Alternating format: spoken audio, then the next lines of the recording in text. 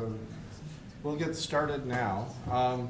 The theme today is supposed to be macular dystrophies, but I have a talk that's both retinal and macular dystrophies, and I think it's important to cover both every year. But what we'll do, and we'll just try to stay on time, the retinal dystrophies, which is the first part of the talk, we have to get through before we're halfway through by 7:30, so that we have enough time so that macular dystrophies doesn't get cut off, all right?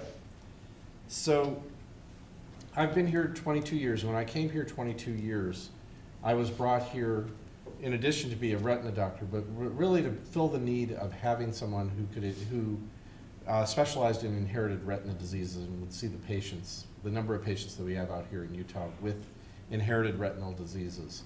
And it's a tough specialty to have, but it's an important specialty to have in any academic center. We're here in being an academic center and being an inherited retinal disease person. I am the person that's kind of the person of last resort to these patients. They've typically had things going bad in their eyes, their vision is going bad, they know something is really wrong, it may be affecting multiple family members. But for the private practice doctors out in the community doctors, they often are not educated in how to deal with these patients. They're not educated in counseling the patients. They don't have enough time to really spend with the patients.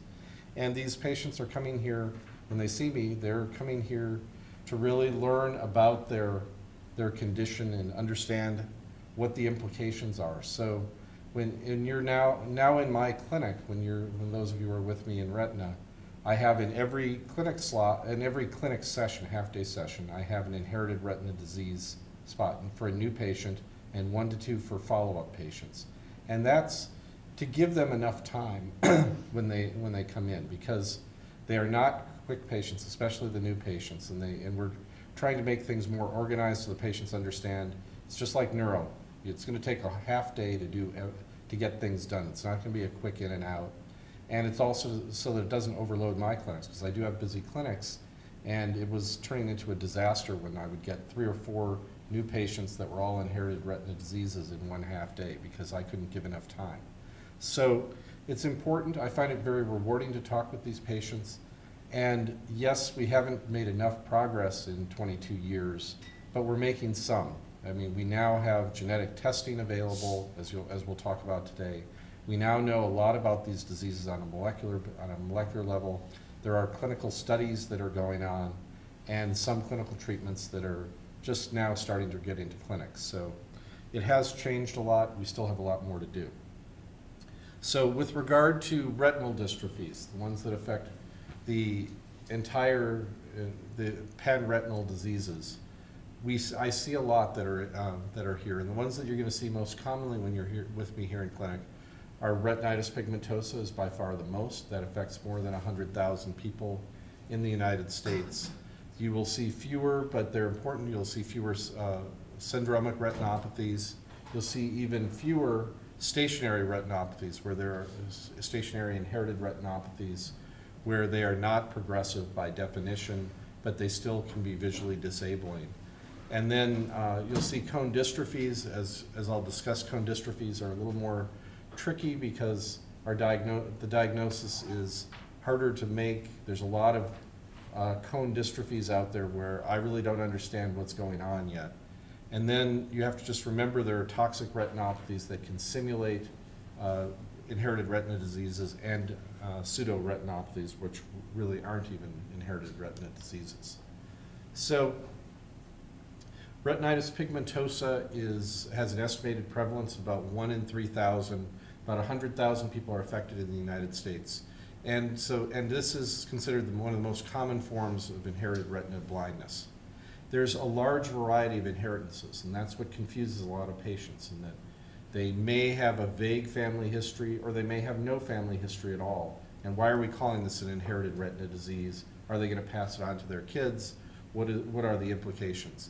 And of course, there's a large variety of clinical courses and genetic causes.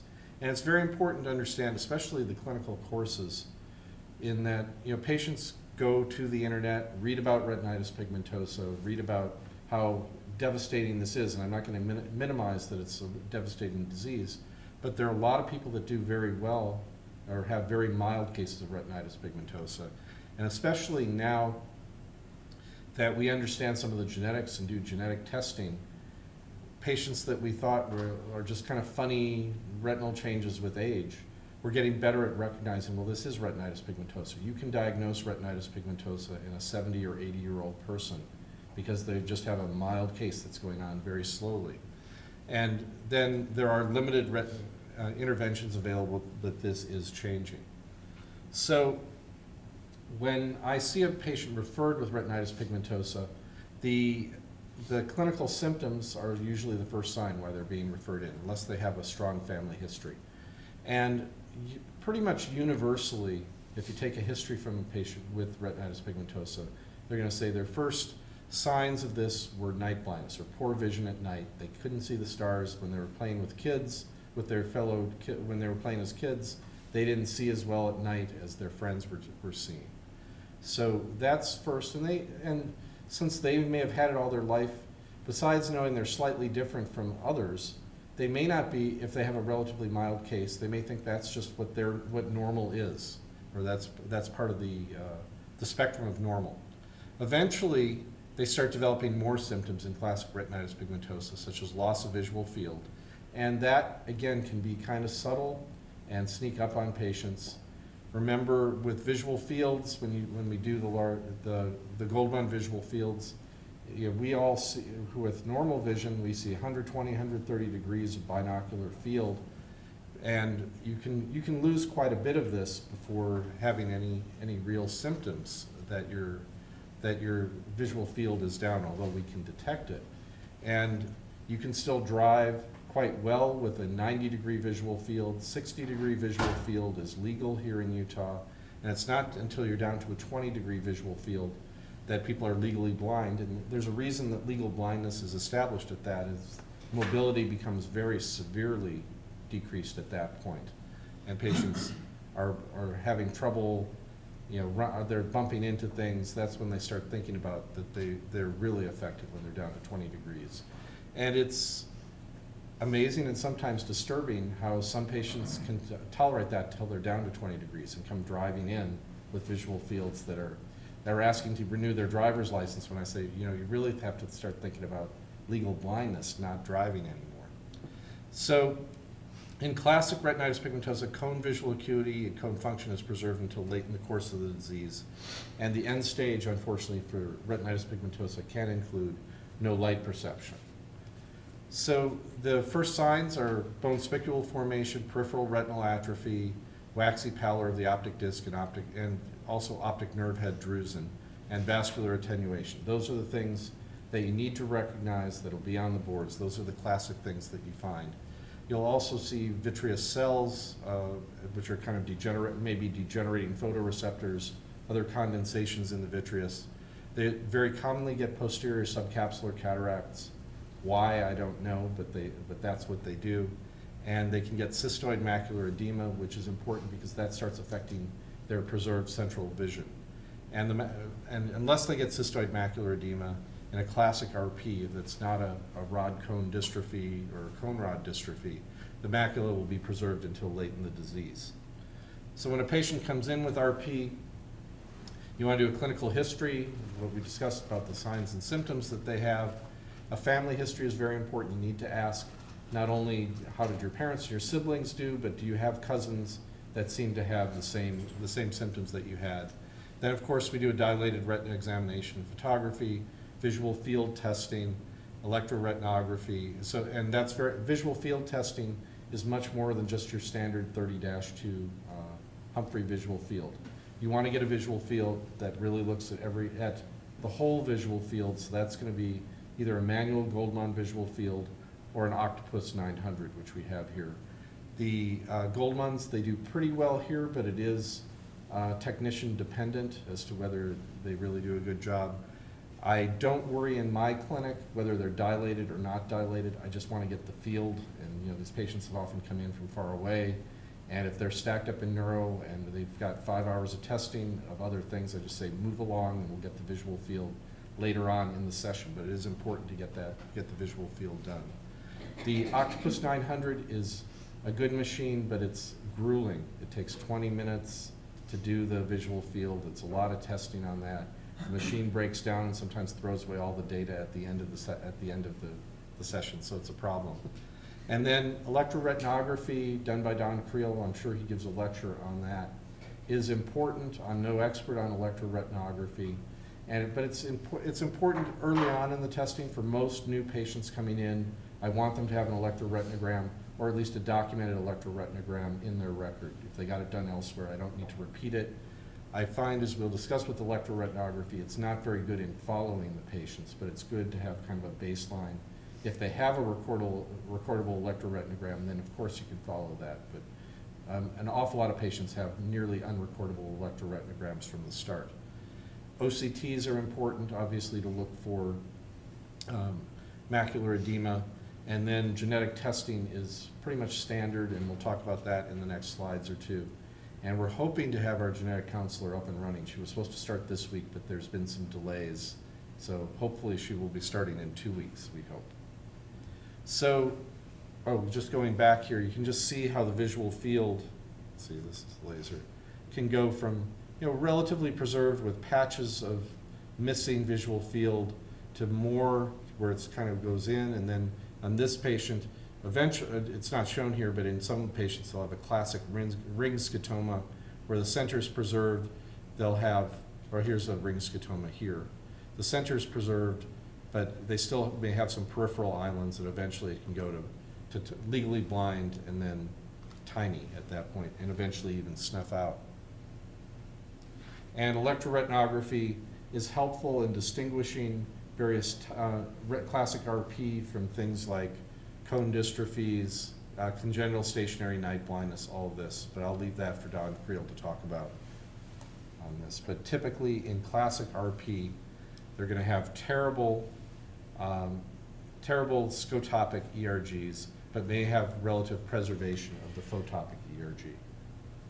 So RP comes in all genetic flavors, and it's one that geneticists love to study because everything is possible in this disease. And it's a disease that literally now I think we're up to a count of 350 different genes that can cause this, literally thousands of different mutations. So no longer can we test on the boards, do you know each of these, but you do have to know some of the key genetics of this disease and a few of the key genes. So autosomal is one of the more common ways that RP presents.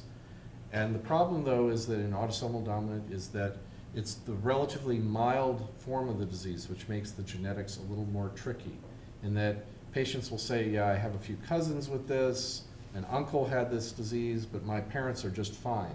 Well, it turns out autosomal dominant can have reduced penetrance. So it may mean that in a classic autosomal dominant family, it may mean the parents have no symptoms, but if you look hard enough, test them genetically, or look at more subtle electrophysiology, that they are affected. So here in Utah, we see a number of these pedigrees that are like this, large pedigrees that show in classic highly penetrant disease, it'll be a 50% chance it'll be passed generation to generation. Autosomal recessive is about 20 or 30, maybe 20%. It's also a lot of sporadics, because if you don't have a large family, it may look random within the family. If you have a large family with 10 siblings, then yes, if you start seeing a few siblings affected and no one else in the family, you think about autosomal recessive. It's a little more common, or it's certainly more common in communities where there's a lot of inbreeding, basically, marrying cousins. And that's not so true here in Utah, except, of course, on a few of the polygamist enclaves do have inbreeding, but it's not as common as it is in other populations. X-linked is another one that can be a little bit tricky, because that means that the females are carriers, the males get the disease classically.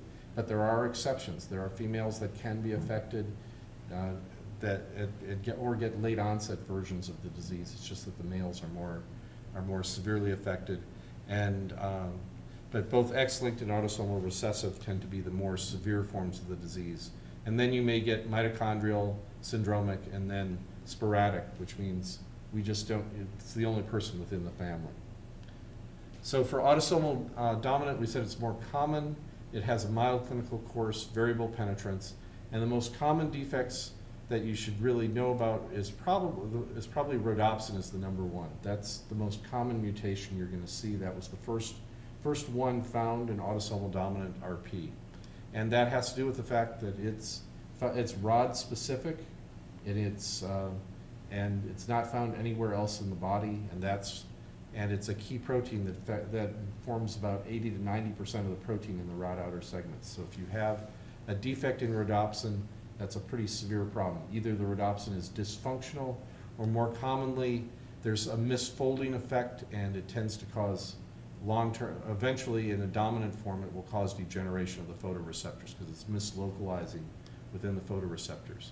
Other ones that we commonly see are RDS peripherin, which is a structural protein in how they form the discs in the eye, or in the photoreceptors. And then you'll have ciliopathies, which have to do with the cilium, the connection between the outer and the inner segment. Wolfgang Baer here and Jun Yang are experts on ciliopathies, and so there's a number of different mutations, but you just need to know that it tends to affect the connecting cilium as a very key part of these proteins. And then for reasons that we don't understand, a lot of RNA splicing factors, why this kills off your photoreceptors when this is a defect that should affect every cell in your body. It probably has to do with how specialized the photoreceptor cells are, and that they don't have as much backup as other cells in our body. And as I mentioned, protein misfolding and misdirection is important. And shown here is rhodopsin, and you can see just the number of this is old, but you can see the number of mutations and just where they are all through the protein. Recessive RP is relatively uncommon, except if there's a lot of consanguinity.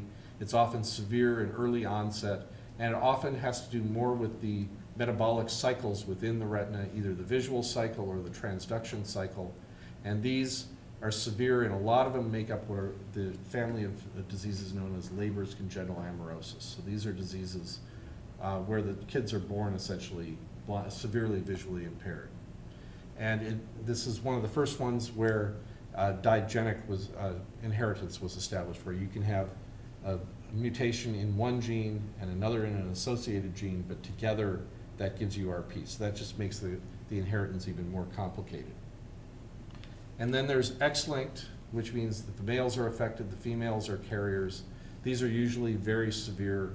This is a classic choroideremia patient here, and classically you'll either have mutations in choroideremia or in the choroideremia gene, or in things like RPGR, or some of the other ones that are found on the X chromosome. And then mitochondrial, in my practice, is pretty rare. There's a maternal inheritance. It's often associated with neurologic disease, so you're just as likely to see this in neuro-op clinic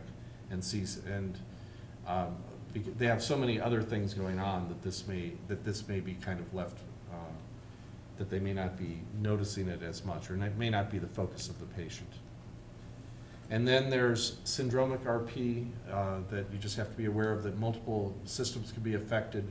They do like to ask this on the board, so you need to know classic ones like deafness plus RP gives you Usher syndrome. And there are many different Usher syndromes, but they're going to ask about it. They're going to show you pictures with extra digits. Bardet-Biedl syndrome. They like to ask about that. That also has obesity, mental slowness, other things like that. And then there's senior Loken syndrome. So and Apert's. So kidney disease can also be involved. And then there are other ones that are really rare, but they like to ask about it because they've been around for a while. Refsum disease, gyrate atrophy, some of which I've never, even though I've written papers on refsum disease, I've never seen a patient with it yet. Gyrate atrophy has classic pictures of it, but again, I've tested for it many times. It's just not here, but it's been known for decades. And then there's sporadic RP, which may be recessive with no family history. How could this happen? Well, you may have a new founder mutation. It may not actually be retinitis pigmentosa. It could be autoimmune or cancer associated or melanoma associated. And also think about other things that may be modifiable or treatable. Think about toxic retinopathies, think about vitamin A deficiency. It does happen out there, either self-induced, which is really rare, or people who've had gastric bypasses or other reasons that they could have malabsorption. That's at least treatable, and you can cure the patient. And then rarely you're going to see stationary retinopathies. I see no more than 1 or 2 of these a year coming through.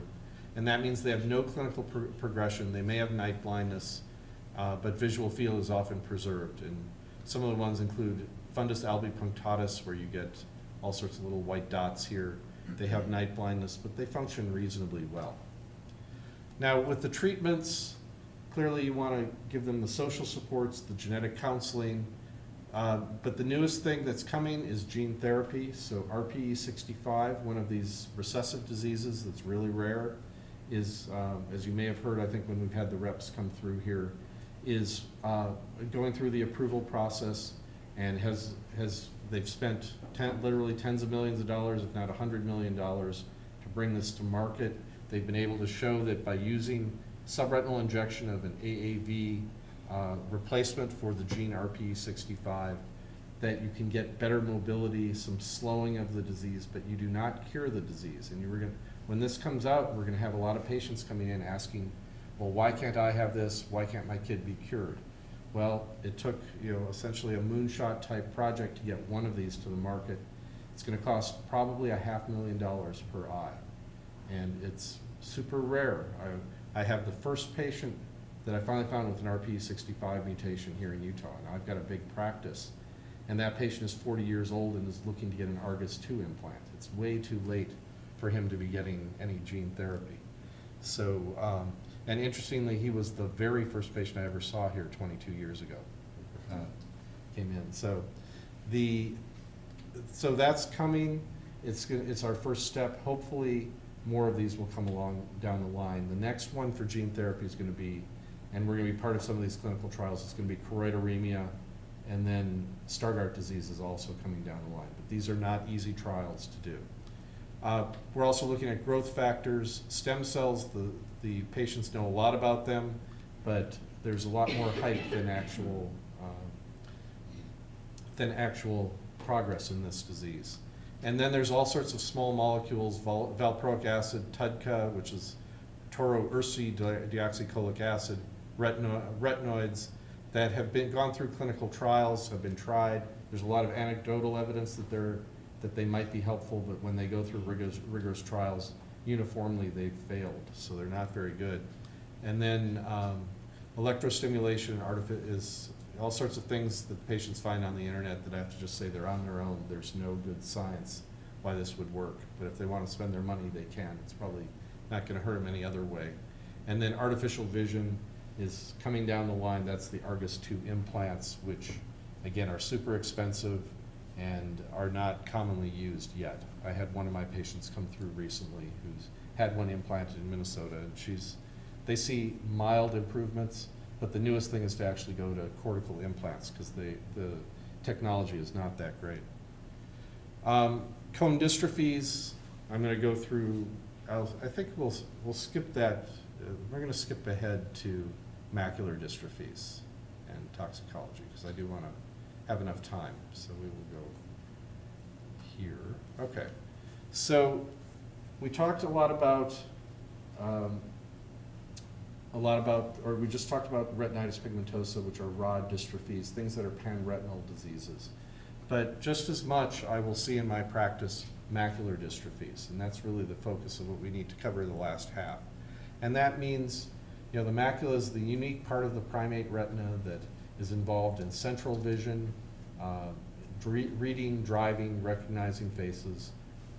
We have a lot of age-related macular degeneration, but I see a very significant number of inherited retina diseases that focus on the macula as opposed to the peripheral retina. Now, we've learned that some of these diseases we're going to talk about do affect the rest of the photoreceptors, but for whatever reason, they tend to be focusing on the cone-rich regions of the retina, or that they're focused, or that there's something unique that gives primarily a macular phenotype.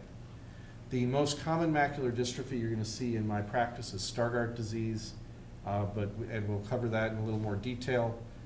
Best disease is common, and then you'll see a lot of just many other, things that are rare or things that I've never seen in my life. And then, of course, there's age-related macular degeneration, and we've learned that some cases of age-related macular degeneration, once you get enough imaging, is actually maybe just late-onset Stargardt disease, something that, and so you have to have an open mind about when things don't look typical. So Stargardt disease is the most common inherited juvenile retinal dystrophy. Its estimated incidence is 1 in 10,000 as opposed to 1 in 3,000 we talked about for retinitis pigmentosa. So that means it's not going to be as common in a general inherited retina disease practice, but it's common enough that you will see it. When you come on the retina rotation, you will see a number of patients coming through. And these patients can be legally blind in terms of their below 2200 vision, but they tend not to be, it doesn't go to total blindness, and it doesn't get a whole lot worse typically than 2200 vision, which means that the patients can still read with large print. They can be very successful in a lot of tough specialties. I've seen physicians with it. I've seen patients who are successful lawyers, scientists, etc. So they can do very well. This means about 25,000 to 30,000 people are affected in the United States, and this is a disease, unlike retinitis pigmentosa, there are very few, there's really one disease there's one gene you need to know about for the recessive disease, and that's ABCA4. But there are rarer dominant forms that you will see in my practice. And there is some evidence, although it's still controversial, that heterozygotes may have some increased risk of age-related macular degeneration. So there is some of the dysfunction that you see that causes Stargardt disease in its milder form may also cause some problems in age-related macular degeneration. So what is the typical clinical presentation of Stargardt disease? Well, in this case, typically they have totally normal vision at birth and early childhood. These patients, everything was going just fine, and then they notice a decline in central vision, most typically in the teenage years, but there's huge variation. It can be before age 10, and I've diagnosed certifiably patients in their 60s and 70s where that's the first time they've ever been diagnosed with Stargardt disease. The pictures that you will see classically have macular atrophy that may have a little bit of a sheen, what's called beaten metal, and they'll have little flecks, little yellowish spots here that kind of radiate out. They're pisiform, which means they look a little bit like fishtails, and in the more severe cases, they will go beyond the arcades. In the more mild cases, they may be within the arcades of the macula here. And typically the end stage is about 2400 vision with preserved peripheral visual field. When we're looking with a patient with Stargardt disease, we want to know the clinical history. Again, the most typical clinical history is a patient who was doing just fine in school, but suddenly their school performance drops. They're not seeing well. They're complaining. They're just not. They're sitting in the back of the class and have no idea what's going on in the front of the class anymore. Reading goes way down. They may have a positive family history, especially here in Utah with large families, and you want to do an eye exam and fundus photography. And the problem is that this is easily missed by even good retina specialists. When you look in, the flecks can be fairly subtle. The atrophy can be mild in the beginning.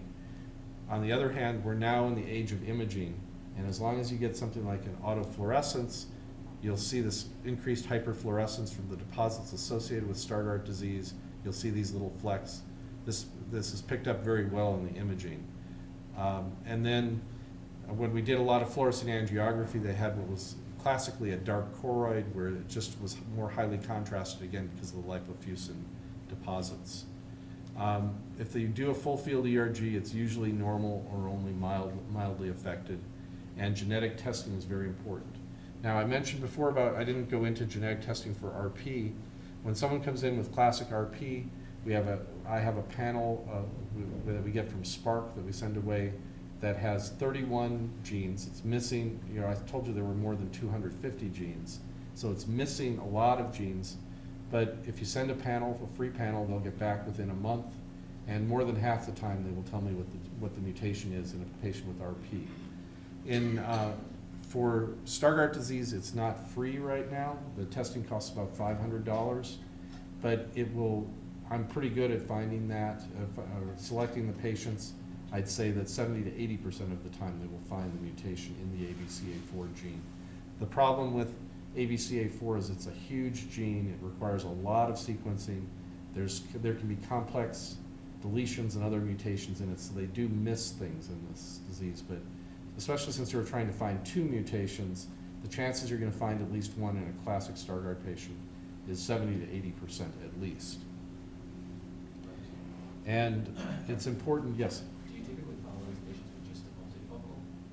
I don't, even the multifocal is not very useful, so I follow them with imaging more than anything else, and visual function. But I don't order a lot of ERGs on Stargardt patients. The reason why Stargardt disease happens is it's a disruption of vitamin A processing within the eye. So that normally when rhodopsin bleaches, the all-trans retinoids have to get into the disc membrane. They're pumped out, they pass through and get out of the disc membrane by the ABCA4. This is an old slide.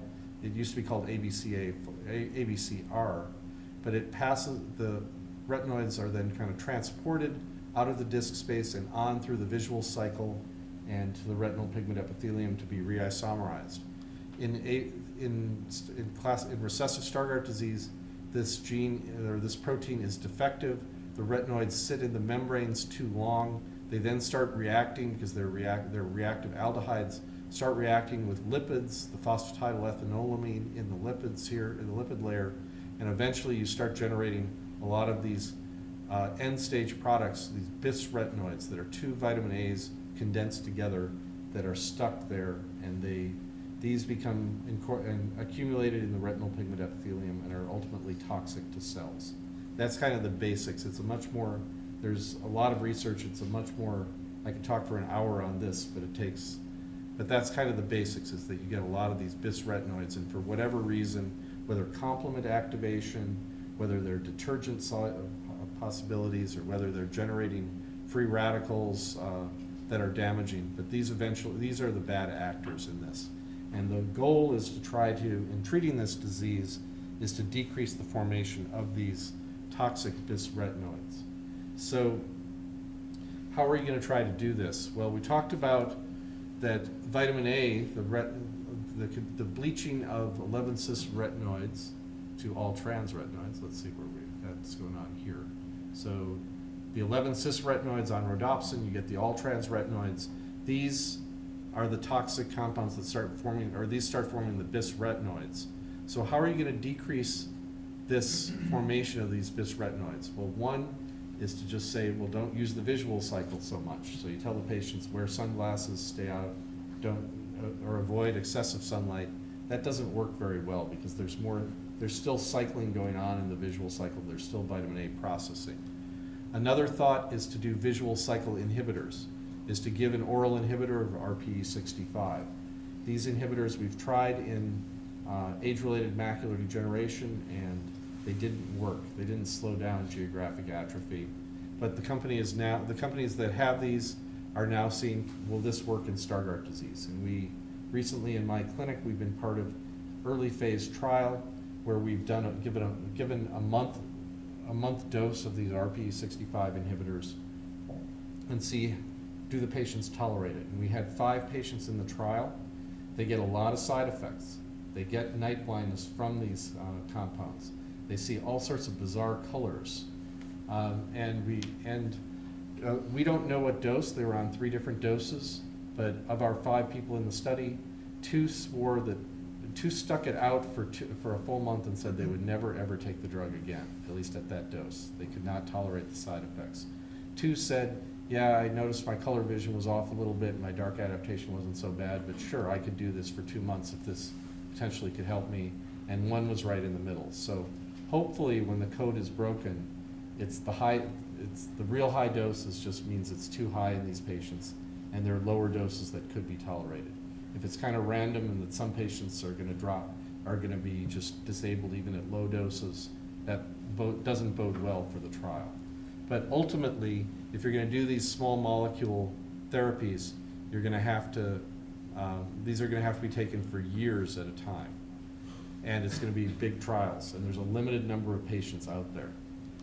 Gene therapy, sounds obvious, just replace the bad ABCA4 gene. The problem is it's a huge gene. It's very difficult to package it. It's very difficult to deliver it. There are companies that are trying this, and they're starting to contact me, so we may be doing gene therapy in the next few years on some of these patients. Stem cells, again, is a restorative, but it's not yet ready for prime time. And of course, you want to do genetic counseling, especially since this is a recessive disease. If in a family, if a 10-year-old has it and they're still having more kids, they at least need to be warned that they may get the disease, that they may have more children with this disease. On the other hand, in a patient with Stargardt disease, you tell them, as long as you don't marry a close cousin, or as long as you don't pick the 1 in 20 random people that are carrying a mutation, your chance of your children being affected is low. But it does happen, and I have one kind of ticking time bomb family where a patient with Stargardt disease married the son of a Stargardt patient. So they now have 50, if you calculate it out, they have a 50% chance that their kids are going to be affected. But we may be able to catch those kids early through genetic testing and put them into these trials. And then, of course, there's low vision services that have to be done. But not all Stargardt disease is ABCA4. There is a dominant form of Stargardt disease that looks every bit the same in a lot of these patients, but is much more rare. I do have one family of 18 family members with this disease that we discovered and characterized there. And so this means there's only 1,000 or 2,000 affected patients in the United States. And this is in a completely different gene, in the ELOVL4 gene here. And we have, Utah's even more unusual in that we have our own kind of founder mutation here. But they get Stargardt disease with these flecks again. They can have a pattern dystrophy. And this is different because it has a whole different pathophysiology. Instead of targeting the visual cycle, in this, it's a lipid metabolism disease, and that's just shown here, where it's the enzyme involved in making what are called very long-chain polyunsaturated fatty acids. These are special fatty acids that are found in the retina that seem to be important for constructing the discs in the rod outer segments. And in this family, it's more a nutritional problem. If you can give them high doses of fish oil, or if they consume it in their diet, they tend to be relatively protected against this disease. We did try a clinical trial of fish oil in these families, and they were so non-compliant that we never could prove that it was really affecting them, but I still recommend it within the families. The other common one you're going to see in clinic is Best disease, and it's dominant, and they typically present in young age, the classic Best disease, with these vitelliform lesions, these yellowish lesions, and these can eventually lead to choroidal neovascularization or macular atrophy here. But Best disease has a lot of different presentations. Again, I've diagnosed patients in adulthood with Best disease. It's incomplete penetrance is almost the rule, not the exception in this disease. I've even seen incomplete penetrance even between eyes, where one patient has a full-blown case of Best disease in one eye and the other eye is totally normal. So, and you can have multifocal lesions instead of just the classic ones that you'll see in the pictures in your textbooks. So they can have little yellowish spots here. And they're all mutations in the bestrophin gene, and that's an RPE-specific ion channel protein. And so, and there's some evidence that atypical age-related macular degeneration can also be associated with this disease. So how do you test for this one, and how do you manage it? Is you see classic lesions that should raise your suspicion. They are loaded with lipofuscin, so they're highly fluorescent. So again, autofluorescence is part of the standard workup when my patients come in for any sort of inherited retina disease. And there's widely variable visual acuity. Someone like this could be 20/20 and asymptomatic with this disease, or could be very heavily affected. And how do we diagnose it? Clinical history, family history, eye exam photos, especially getting autofluorescence, and then electrophysiology, electrooculogram is the classic abnormal finding in these patients, and that Don Creel will tell you about, and they typically will have a normal ERG. And so with these diseases, you want to do monitor for choroidal neovascularization, give them low vision services as necessary. Again, it's kind of like Stargardt disease. They will probably not go to, they may hit legal blindness and then just stop. And then you want to do genetic counseling, gene therapy if it's available, when it becomes available, genetic testing. Then after that, we start getting into the rare things that I don't see in my practice, but are going to be, but are at least in the literature because they've been known for so long. There's Sorsby fundus dystrophy, which is a very rare form of macular dystrophy associated with choroidal neovascularization. They have abnormal dark adaptation in peripheral drusen. It's found in the British populations, as Sorsby was a British ophthalmologist. And the mutation, though, this is important because the mutation is known. It's in the TIMP3 gene. This is definitely associated with some forms of AMD in the genome-wide association studies. There's no current treatments. It's a rare enough disease that people are not working on this disease. It's not going to have gene therapy very quickly. Then there's other things like Malatia levantinase or Doyne's honeycomb dystrophy, which are dominant drusen. This will show up on on your OCAPs and boards with these large numbers of drusen here. And the key thing that people talk about is they tend to be found in this disease. That's unusual is they often have drusen nasal to the optic nerve, and they have a radiating pattern for whatever reason. This can be compatible with good vision, and its mutation is pretty well established. This is a monogenetic disease, and it might be associated with AMD. And then there's North Carolina macular dystrophy. This was they tend to have what are called macular colobomas here, and they can have surprisingly good acuity. This might be a 20/20 eye.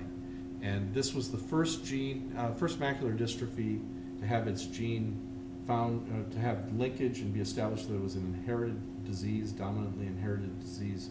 But only in the last 2 years did they identify the gene. It turned out to be a very hard gene to identify. And when they finally figured this out, it turns out that this is probably a congenital disease and not progressive. There's no treatment for this disease, but hopefully they can continue to see well. So I think that's what I've gone through here, and we can either have discussions or I can talk about cone dystrophies, which I kind of skipped through. So what questions do you have about macular dystrophies or retinal degenerations and how I handle it in my practice, what you should know? Any comments or questions? I mean, I think it's a very fascinating thing to know and to learn about these diseases when you're in my clinic.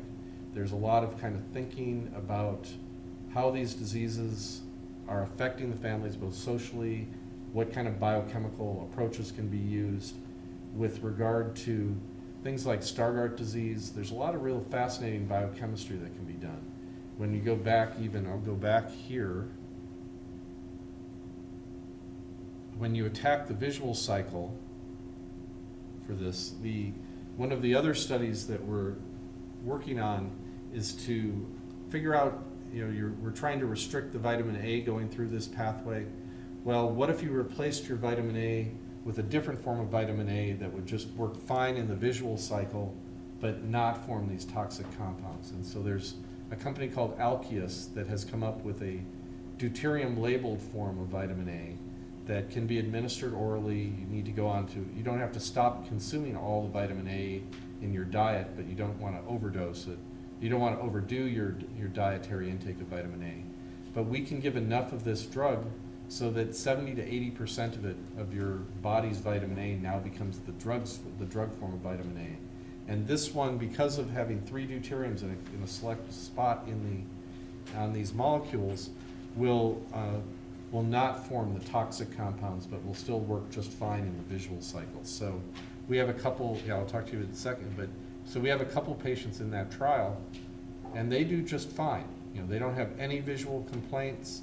They don't, they're on, the diet's not overly restrictive on them, and they supposedly, if they behave like the mice, will not form any of these toxic compounds anymore. So I would consider it a well-tolerated drug.